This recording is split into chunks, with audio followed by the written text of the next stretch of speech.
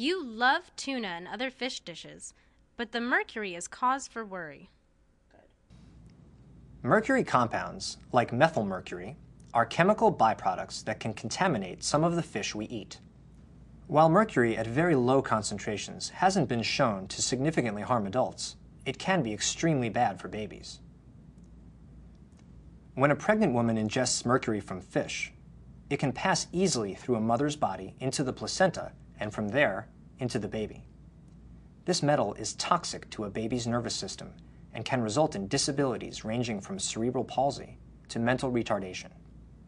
For this reason, while you are pregnant, it is wise to avoid large, high-mercury fish, including shark, swordfish, king mackerel, and tilefish.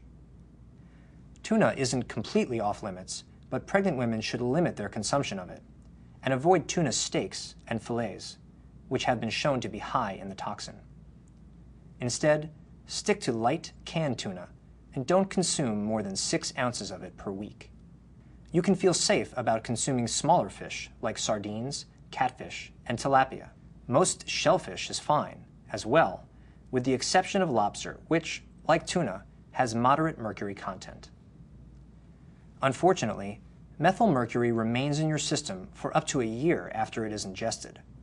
As a result, mercury consumed prior to pregnancy can harm a fetus, so it's wise to minimize dangerous fish in advance if you're trying to conceive.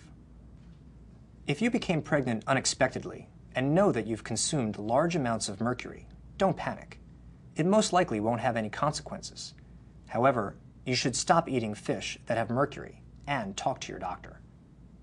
If you are concerned about the level of mercury in your system, you can always have a test performed to be certain.